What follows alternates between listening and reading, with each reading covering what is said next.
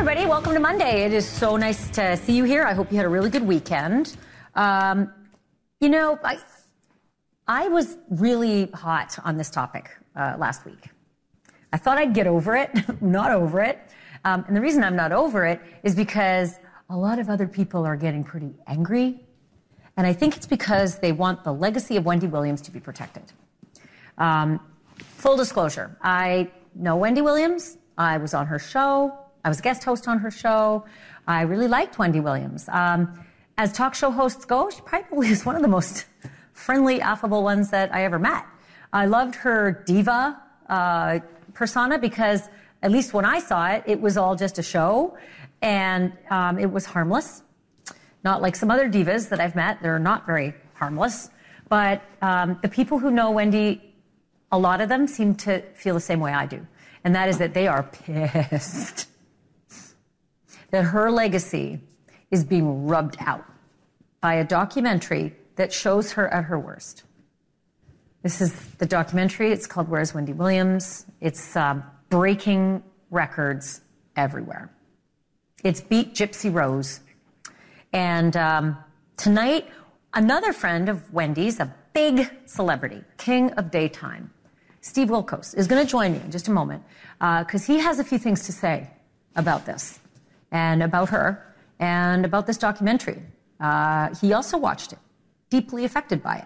Steve Wilkos is coming up in just a moment. Do not go away. You have to hear what Steve has to say. He knows a lot about the background of the talk show industry, etc.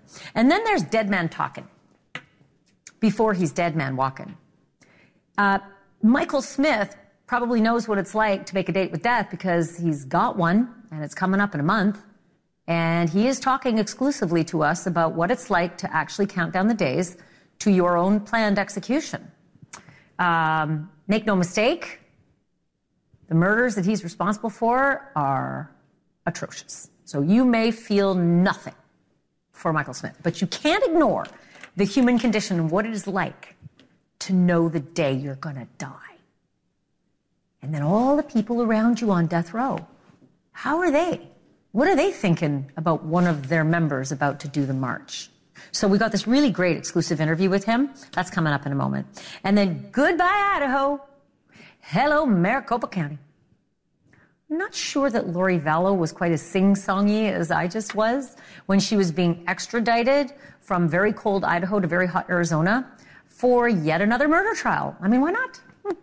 There are lots of them. Lots of murders in her life. She's serving life, no parole, in Idaho for murdering her two kids and her husband's late wife. But she's now going to go on trial again for a couple other planned murders. One actually happened. The other one didn't work out. But she's facing conspiracy for both. And what's really cool, and you may not know this about what it's like when you're in the intake, is that you have stuff. Like maybe you're arrested from the street and you got your pockets full of stuff, or maybe you're extradited from your cell in Idaho and you got a little black box full of stuff. And Lori Vallow's little black box was captured on the sheriff's body cam. Here's a little snippet. This is regarding your electronic items for your court documents. If you don't mind, we're going to be placing this into property as safekeeping so you can release it to whoever you want to. I'm going to show you the rest of that body cam as she was processed into Maricopa County, getting ready for her trial there. And what else was in the little black box? All her worldly possessions. It's all she has. She ain't getting no more. She's officially an inmate for the rest of her life, no matter where she's going to serve for what murders. Okay, let's start here, though, from her earliest childhood. All Wendy Williams ever wanted was to be on TV. And that is not me talking, that is the Queen, Wendy, talking. In the hit Lifetime docuseries called Where is Wendy Williams, she herself says it over and over again. Ironically, that docuseries is the furthest thing possible from what 6-year-old Wendy Williams had in mind, or what 59-year-old Wendy Williams needed. But the docuseries is breaking records. It is clearly a hit. According to Nielsen, 1.2 million viewers tuned in the day that it aired or soon after, more than triple the network's average primetime audience for the previous 3 weeks. The Wendy program even beat The Prison Confessions of Gypsy Rose Blanchard, another massive mega hit documentary. But to many of Wendy's friends and supporters, it wasn't so much a hit as it was a hit job. A producer who worked on Wendy's talk show for 12 of the 14 years that it was on the air writes this of the series, Wendy Williams. It crushed my spirit. I cried profusely. When Wendy Williams was at her peak, she was seated in the regal purple chair, clutching a mug, dishing out on Hot Topic. She was spilling tea, and she was bantering with her audience. Now, here's Wendy.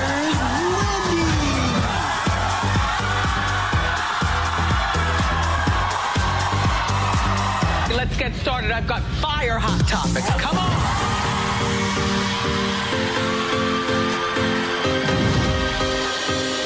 How you doing? Here. We love you. How you doing? How you doing? How you doing? How you doing? Or should we say, how you booing? How you booing? That made me laugh. I swear, I just love that. How you doing? That Wendy Williams, far different from the Wendy that was depicted in the docuseries. She is now faltering. She is disoriented. She is sometimes very aggressive, very mean, every bit a dementia patient who also has a serious drinking problem. And towards the end of the documentary, Williams' publicist brings her to Los Angeles for a meeting with NBC Universal about starring in a new talk show, which is incomprehensible given the condition that Wendy was in. I don't have to be an expert for this. Take a look. They just wanted to get an idea of what would the show look like, how, the dynamics of what that would be. And I said, I want to wear stuff like this. She did. And then I took off my boots and showed my feet. They were like, wow. Did. Wendy, would you want to go to the Oscars? Oscars? Yeah. This weekend? What's Oscars? Well, the award show. Would you want to go to an award show and walk the red carpet? Yeah. Oh, you would? Okay. Okay. I want to wear this. Would you have taken Wendy to a meeting with NBC about a talk show in that condition? That publicist did. Another king of daytime, Steve Wilkos, was deeply hurt when he saw the Wendy doc. Steve was a frequent guest host for Wendy Williams, and he knew Wendy well. He posted this on his widely seen TikTok account. What they're showing is somebody is not protecting her. It doesn't put her in a good light. I don't see how this serves any purpose at all. One, her manager talking about, is she ready to do a podcast? She's ready. She's been doing this for 20 years. She's no position to do anything, interviewing. She should not be interviewing anybody. I got to tell you, I was disturbed and I'm saddened by, I feel, people using her. They're not protecting her. And Steve Wilkos joins me now live. Steve, it's really good of you to be on the program with me. I just want to get your first reactions when you watched the documentary. I was really surprised because I didn't even know it was coming out. And my wife and I were just flipping through channels and we came across it. And I was absolutely shocked. A lot of people, when I posted that TikTok, a lot of people said, oh, this is karma. She would talk about celebrities in a bad way, and she was mean. That's nonsense. Like you said in your opening statement that Wendy's a wonderful person. We in show business, with the shows that we type of do, we're to entertain. We're not going to be bumps on the lawn. You better have a personality for people to watch. And that's what Wendy did. Listen, I don't even watch daytime talk. This is my job. I don't follow it. But I was a big fan of Wendy because I'd been on her show. I was on her radio show when I got launched. She always made me feel real comfortable. She made me, whether she really believed it or not, that she was, champion for me. And she made you feel that way. And I love that about Wendy. And when she got launched right after me, and I would watch her show, and I was a big fan of Wendy. Like I said, I didn't watch a lot of daytime talk, but I tuned in. And when Wendy was on, I watched it. And I loved Wendy, and like I said, she couldn't treat me any better. I saw the way she treated her staff. She was great. We've all had experiences in the TV business where you see people, they project something on TV and they're completely opposite off camera. I thought Wendy was really genuine, nice person, cared about people. And so when I saw this documentary, I think about myself over the past 17 years when I've had my own show and I struggled with things and had my own personal issues. And I can't imagine somebody would be having a camera and filming me when I was at my deepest lows and, filming me at my weakest points in my life. I'm very blessed that I have a great wife and a family that I believe would protect me and never let that happen. Now I know Wendy's in a little different position because she has an appointed guardian. Who this person is, I have no idea. I don't know if anybody knows. But if you really care about a human, not even Wendy, if you care about a human being and you saw what was going on here, you would never allow this to air. Now, I got to imagine one reason why it airs because money. One's got to be a big overriding factor is that this Wendy's got a huge following. You see the ratings for this thing. Everybody tuned in to watch it. When I posted this about Wendy, millions of people commented on it. So I get that there's, people want to know what's going on, Wendy. They're going to track. But let's have some decency. No woman, and again, I'm talking about Wendy, but no woman is going to want to see her wig being taken off, her medical conditions being shown, her feet in the condition that they are. If Wendy was in her right state of mind, I think she'd want to kill these people for doing this to her. It's just sad. And I think it's disgusting that the people that are what I don't understand is why her sister, who to me seems very caring, normal, loves her, why her or her brother can't step in and be the guardian. This is why I'm confused about. But obviously a judge oversaw this, ruled that there needed to be an independent guardian. But I feel whoever that person is, they are doing a great disservice to Wendy Williams. I feel the same. This guardian is New York appointed.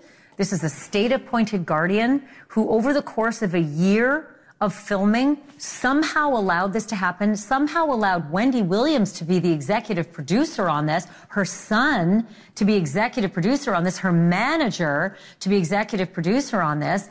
And it looks like the manager of all people, you understand entertainment. You understand what it takes to do a show. You understand the mental acuity, how on the ball you have to be in order to handle the rigorous scheduling, the demands of taping, the live moments with an audience. You understand that. And you've seen what she was like being taken to that meeting at NBC Universal. I mean, I think I know what you're going to say, but there's not a chance in hell that any publicist or any manager who really believed in their client and cared for them would have taken them into a meeting in that condition. I wouldn't take a human being out of their bedroom in that condition, right? I wouldn't take them out of the house. I would love to find out more about this meeting. And, NBC owns my show, and I'm certainly going to ask some questions because I'd like to know who was it that took a meeting. But I'm sure they did not know that they were going to get the Wendy Williams that we saw in that car on the way to that meeting. Manager, whoever she was, the publicist or whatever, that is despicable. Despicable that you would take somebody who's obviously suffering from, very serious mental issues, addiction, and you're taking him to a meeting. No person in the world is going to sit down with Wendy Williams in that state and say, yes, we're giving you a show. I'm assuming they say that she's in a medical treatment facility right now, which I got to imagine is the best place for her to be. And I hope that she's getting all the medical treatment that she needs. But there's any normal human being in this business that think that she's capable of doing any interview at all is out of their mind. So, and NBC, for its part, there were no cameras allowed in there. They never commented on this. They did not offer a show up. I think you're right. They had no idea who was coming through the door and probably were as upset about the Wendy Williams they encountered as the Wendy Williams that we've encountered. So let me ask you this, just generally about the business. I mean, you've been in the business for a while, I've been in the business for a while, and we all come across different kinds of people. Generally speaking, I've come across great people in this business. I really have. But we both know that there are some bad apples. Yeah. And listen, it's, people say, the criticism could be at me, and like I certainly heard on the Jerry Springer show, well, you exploited people. You exploit people coming on TV and you show them in their worst light. Well, we're not putting drug addicts, alcoholics on the show. We're not putting anybody that has any kind of under influence. We wouldn't never put them on TV. And we have psychologists backstage. We interview people, anybody that we would be deemed to have any type of mental issue. We're not going to put them on there. First of all, we don't ask anybody to come on my show. Everybody calls in. They want to be on the show. But you go through such a rigorous screening process, so we're not exploiting anybody.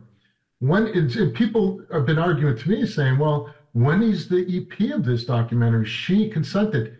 You cannot consent when you're not in the right frame of mind. When you don't have the mental capacity to know what you're doing, to agree to a contract, what judge would, whatever contract she signed on this, I mean, maybe she didn't even sign it. I don't know anything. I'm not throwing out accusations, but she's obviously mentally impaired. How can she enter into a contract that would show her in this light? And listen, I know there was some kind of lawsuit to stop this from airing, and because I think somebody probably did say, they must have screened it at the last minute and said, holy cow, what is going on here? Why is anybody going forward with this?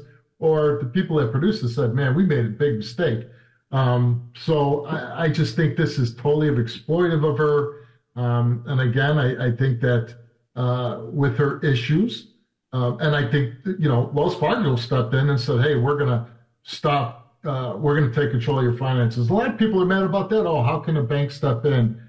Well, I certainly would hope that if I was being swindled and somebody was stealing my money and I wasn't in a great state of mind, I would hope that my bank would step in and stop the cash flow, and I wouldn't end up with anything. I think Wells Fargo probably did the right thing here, because if they let her dwindle down to zero, then people could be complaining why they let, people steal Wendy's money. Sure. So listen, at the very least, I think somebody stepped in and said, hey, where is all this money going? It's just flowing out. I'm glad that somebody said, hey, we need to watch out for her. But the person that was assigned to this is not doing their job, or they're not qualified to be a legal guardian. And it's just very, like I said, disappointing. A year. They let it go on for a year, and then suddenly, the weekend before it aired, they tried to stop it from airing. Well, it's a little too late at that point. Steve, I'm so glad to hear you weigh in on this, because, like I said, you're a good friend of hers. You know the business intricately, and it's important for people to understand how this happened, why this happened, and who may not be to blame and who may be to blame. But could you come back on the show? Love having you. Anytime. Oh, I so appreciate it. And by the way, I'm going to tell all your fans, check out Steve's TikTok, because it is on fire. He's just great. And I love that you're on TikTok, so good for you. Thank you, Steve. Great to see you. Nice seeing you, Ashleigh. All right, coming up after the break, Dead Man Talking. Michael Smith set to be executed in 31 days, but today he spoke exclusively with us.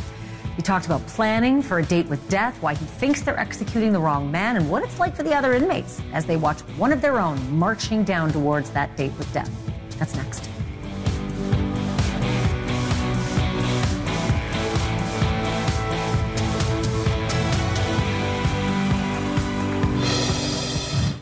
No idea when or how our lives are going to end, and most of us choose not to dwell on that. But is knowing when you're going to meet your maker any better? Living every day as if it's your last is a nice philosophy, but if you knew for certain what day you were dying, would you be any happier? Michael Smith is very well aware that he has 31 days left to live. And before I go any further, I need to make it crystal clear that most people who know Smith's story could not care less about his happiness. Quite the opposite. Because Smith is a ruthless murderer. He's been on death row in Oklahoma for more than 20 years now. and he's set to be executed by lethal injection at 10 o'clock in the morning on April 4th. The murders that he was convicted of were absolutely barbaric. The prosecutors say that he emptied 2 guns into a store clerk because he just wouldn't die. And then, for good measure, he lit that victim's body on fire. But that wasn't the end of his crime spree. He then stormed into a woman's home and he shot her dead because, according to him, she just wouldn't stop screaming, pow, pow. Smith's lawyers have tried to spare his life by claiming that he has an intellectual disability. But the state said that his IQ scores are too high for that.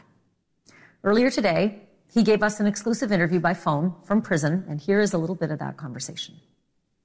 The date of your execution is set for April 4th. Do you have feelings about that? Is it always on your mind? Do you try to ignore it? No, actually, I don't think I think about it as much as people would think I would, but I think it's more about the actual fight, and instead about the actual date. It's just I'm still fighting, it's still praying and hoping that I can survive, so I really ain't thinking about dying.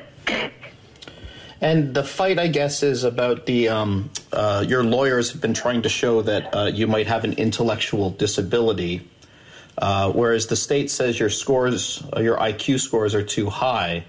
Are you able to comment on that at all? Actually, my fight is about my innocence first and foremost, but I think my intellectual disability claim in my case is just one of the factors. And I just want to ask you about the other part of what you said. You talked about your innocent part. The prosecutors have said that, I guess, the evidence against you was overwhelming. The crimes were a store clerk was shot, and then his body was lit on fire, and then another woman was killed because she wouldn't stop screaming. Are you saying that you didn't do those things that you've been convicted of? Absolutely, I'm saying that. I've always said that I gave a false confession under the influence of PPP after being prematurely released from the psych ward area of the Oklahoma County Jail. That's how I was actually interrogated, and I gave these false statements. So as far as the evidence against me, it's basically only 4 pieces of evidence ever against me. It was always my confession.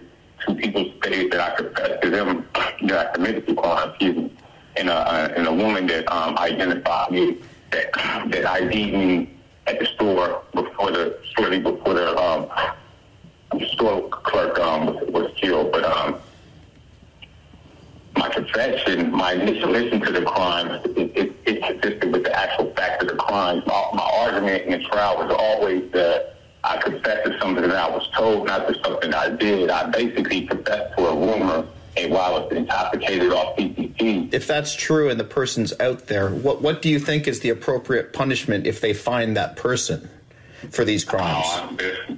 That's between him and God. I'm not the judge or the jury. I couldn't imagine putting this or any kind of punishment on another man, especially not this. I wouldn't wish this on my worst enemy. I know death sentence. This is cruel and unusual. Do you have interaction with the other death row inmates at all? Are you allowed to talk to them and communicate? Yeah, we have. We talk a lot. We always been. Do you guys talk about, impending possibility of being executed ever? Mostly we really just help one another with issues and trying to figure out a way out. So we don't really talk about dying. We just talk about fighting. That's all we really discuss. It's all about the fight. I want to bring in Reverend Jeff Hood. He is Michael Smith's spiritual advisor, and he plans to be at the execution on April the 4th, and he's a friend of the show. Thanks, Reverend Hood, for being on. He seemed pretty calm in the conversation that he had with our Chris Maloney, who was doing the interview there. And it seemed as though he is fixated on the fact that he's still going to fight and hasn't sort of come to terms with the dying part. And I'm just wondering if it hasn't hit him yet, or if that is just sort of standard preservationist. It's just self-preservationist for everybody in his shoes. Well, thank you, Ashleigh, for having me. As always, it's an interesting moment. I mean, we're talking about someone who the state plans to kill in a little bit more than a month. And the question, of course, is, what would you think about? I think all of us would think about, how do we preserve life? I mean, you meet people who have cancer or any other sorts of illnesses. They are doing what they can to try to preserve life. And that's exactly what he's doing. I see this with a lot of guys that I work with, as you well know, that worked with guys all over the country doing this work, 5 guys in the last 14 months who have been executed. Michael is obviously there's a lot going on in this case, but Michael is someone who I think is really trying to fill his life, whatever life he has left, with life.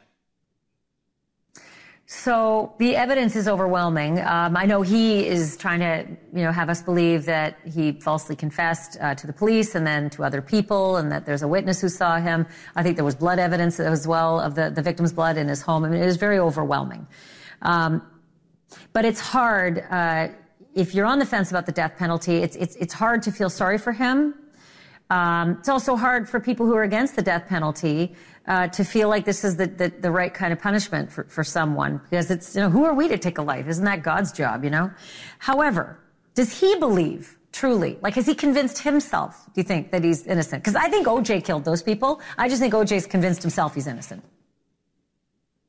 That is a incredibly complicated question for all of these guys, but specifically for Michael Smith. I think that, he truly believes that he didn't do this. He has told me that he didn't do this. He's claimed repeatedly that he didn't do this. It's up to the state to prove that he did do it. And obviously, we've gone through all of the appeals. He's gone through trial. I think one of the problems with this process is these things that he's claiming that haven't been litigated. There are procedural bars to them being litigated. So, for instance, if he claims that there is new evidence, or there new evidence is found, that's not stuff that can be brought forward at this stage of the game. But I will say this. Yeah. I think for all of my guys that I work with, whether they're guilty, whether they're innocent, whether they're somewhere in between, the bottom line is, if we continue to perpetuate murder, we're going to get murder. And so it is my prayer and my work that we look at someone like Michael Smith and we restrain ourselves.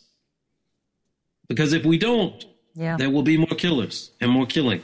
It's interesting how this country is 50-50. It's also interesting that he wouldn't answer if he wasn't the guy who did the killings, what should happen to the guy who did? Oh, well, I wouldn't mete this out on anyone, which was pretty fascinating. Jeff, I hope you'll come back again. Always. Thank you so much, Ashleigh. Thanks for coming on. I appreciate your wisdom. There's nobody who knows more. He has been to multiple executions. All right, coming up next, what's in the box? What's in the box, Lori Vallow? The famous Idaho murderess checks into the Maricopa County Jail with all of her worldly possessions. 2 hard drives with a connecting cable. Another connecting cable for, looks like, for the hard drives, is that correct? Mm-hmm. 2 flash drives. HP laptop. Arizona rolling out the welcome mat and the check-in for their newest inmate as she prepares to go to trial again. And yes, it's for murder again. See what else is in her little black box. Next.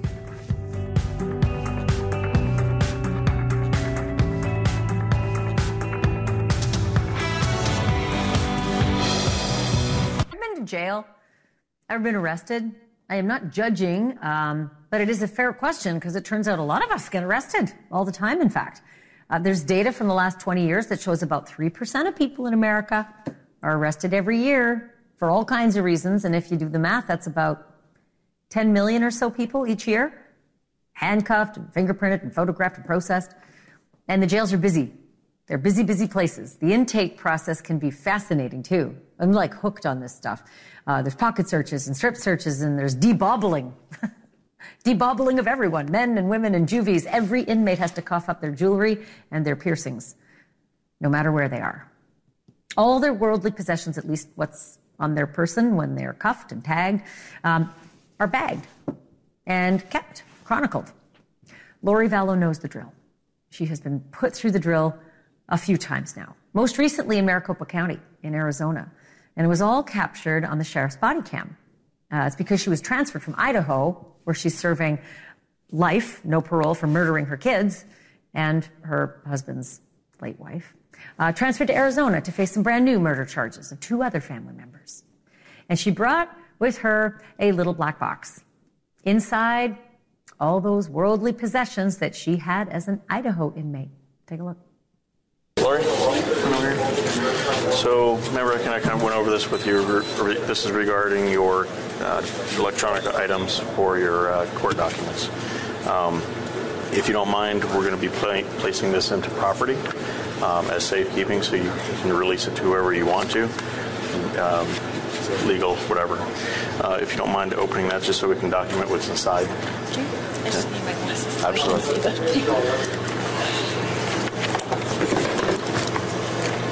Looks like headphones, charging cable for the laptop.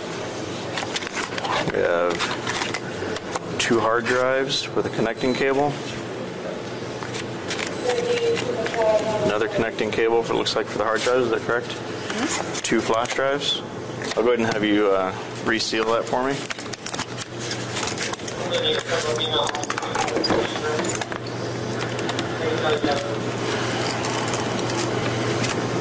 Okay. This here is going to be your document. We can have your signature there. And then this here is all the legal paperwork that you had. All right. And then snack for tonight. The broken glasses, they want me to put those in the property, so those are going to go in there. Okay. I need both. They're different. They just broke them right here. Yeah. Okay. Any questions? All right. Good luck to you. Thank you.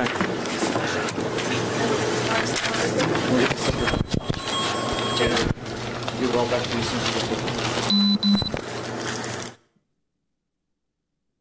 They're all so polite. And there was like such a huge audience there. You see them? There was like 15 people or so there. Let's not forget here that Lori is facing 2 murder conspiracy charges in Arizona for her ex-husband Charles and her niece's ex-husband Brandon. Here's a look at her first appearance before an Arizona judge last month. She's sort of like all smiles. Look at this. She's got like a bit of a bounce in her step. I remember this from one of her first appearances in Idaho too, way back when, before she knew she was going to be put away for life. Her trial is supposed to start in August, but even the judge doesn't think that that's a realistic date for this case. And speaking of important dates, you have to check out Crime Nation tomorrow night on the CW. I'm actually part of that docuseries, and tomorrow we're zeroing in on Lori's saga. And I have a quick sneak peek for you. Take a look. Lori's husband, Charles, is not quite as engaged in Lori's beliefs, but he is supportive, to the point where he actually builds Lori her own special room in the house where she can get away from the family and dance to loud Christian rock. There's a big room, and she had it the walls lined with mirrors, and he said every night she gets in there and she dances for 2 to 3 hours. Charles tried to embrace her sort of extreme beliefs as much as he could without understanding them. He tried to be welcoming to her new friends, but it got weirder and weirder, stranger and stranger. Charles called me one day. He said she dances and she records herself and she's sending it to some guy named Chad Daybell.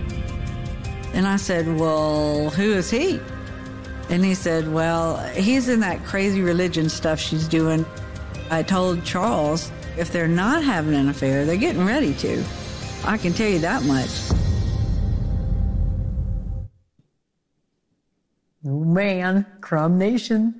And everything Lori and Chad and the cult and the violent deaths and the people seeking justice, it is all tomorrow night at 8/7 Central on the CW. I hope you will take a look. Coming up, you can turn your back on a lot of things. Like TV and smartphones and computers and cars, and some of our American neighbors do just that all the time. They wouldn't have it any other way. That even for the Amish, The outside evils can come barreling into their world without warning, and sometimes with horrible results, like in Pennsylvania. A young pregnant Amish mother of 2 murdered in her own home last week. And the whole thing was a total mystery until the story of that home emerged. And that's next.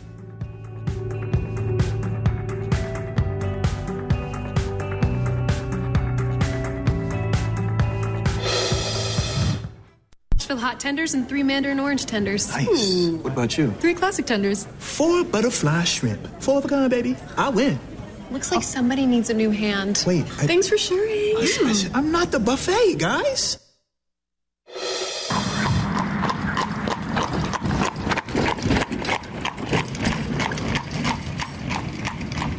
Well, most of us would feel naked if we misplaced our smartphones, and naked if we couldn't buy our factory-made clothes, just like we buy our factory-made food and cars and furniture. The Amish, they are different. They set themselves apart, building their lives around family and community and faith. Modern amenities are shunned, and violence of any kind is reviled. But sometimes violence makes its way into that community anyway. And a week ago today, in a remote corner of northwest Pennsylvania, a 23-year-old innocent Amish woman named Rebecca Byler was viciously murdered in her own home. Her throat was slit, she was partially scalped, and she may have been shot as well. She was 6 months pregnant and already the mother of 2. Those children were home when her body was found. Police do have a suspect in jail tonight. That's him, 52-year-old Sean Cranston, and they've charged him with criminal homicide of an unborn child, burglary, and criminal trespass. And one possible motive that's being reported will make your blood boil. I'm joined now by NewsNation national correspondent Caitlin Becker. Caitlin, thank you so much. What do we know about this guy? You know, we don't believe he's Amish. Actually, it doesn't appear he's in the Amish community, but he does live locally, and the Amish community there in Pennsylvania and the non-Amish pretty much interact kind of all the time together, and they seem pretty amicable. This is certainly a bit of an anomaly. We don't know a lot about a motive. However, his former foster daughter told a local news outlet that she believes this is a case of mistaken identity, which doesn't sit well with me because it's very confusing. But she said that people that lived in the Byler's home years before they lived there apparently adopted his grandchild, and she thinks perhaps he was just trying to get his grandchild back.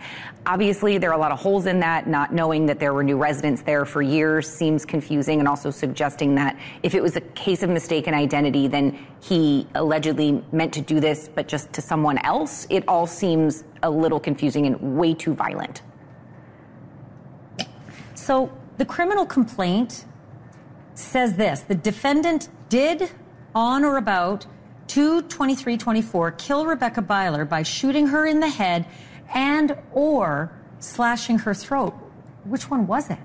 It's pretty confusing. However, from what I understand, this information comes from what officers observed on the scene. So what they found is this woman laying in a huge pool of her own blood. And it said that there was an evident sort of slash wound from the front of her throat, as well as evidence of that scalping injury. So I don't know if they were also assuming, because it was so damaging and so bloody, and you had that behind the head, if perhaps there was a gunshot as well. Certainly that would be cleared up in the autopsy. An autopsy was done, and local police did say to the AP that they do have an idea of what the murder weapon was based on the results of this autopsy. So it is certainly possible that she was shot as well as slashed.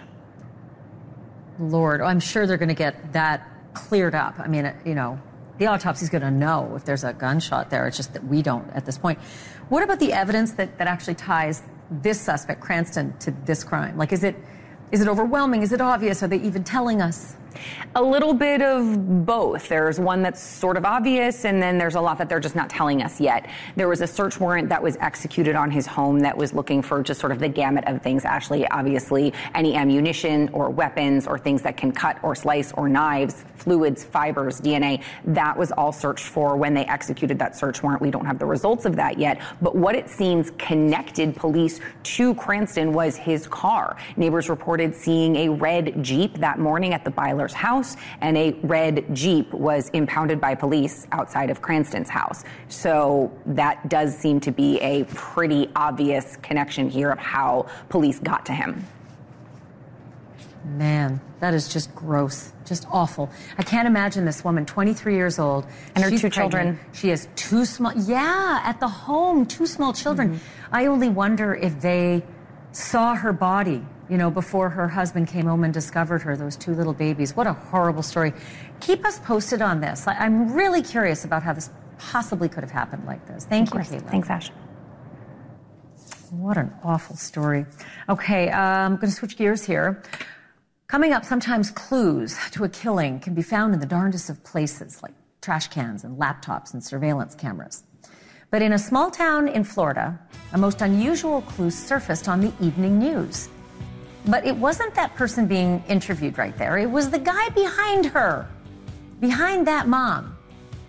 What do you suppose he's doing with his hands? And why is that significant? I have the whole picture next.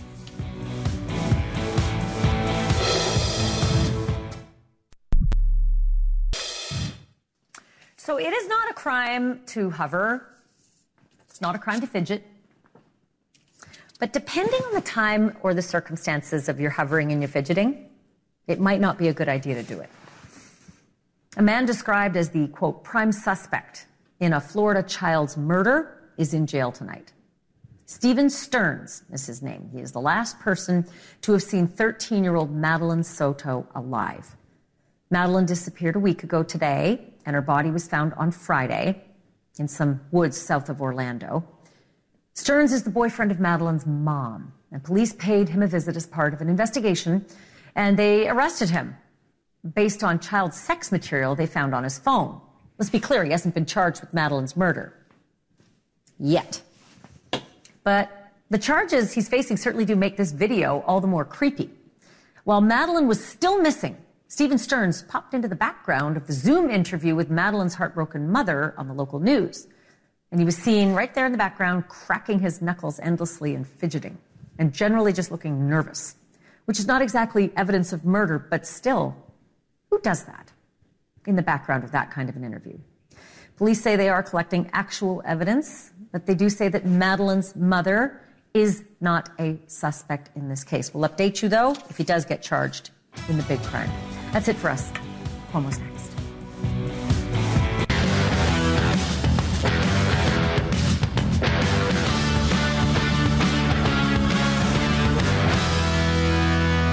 Oh, it's getting hot in here. I'm Chris Cuomo, and I say let's get after it. Everything is getting hotter and angrier and more intense, and it's only going to continue this way. Everything is going to get forced through the lens of advantage because we are in the midst of the game, and there's a big election, and both sides think they can win.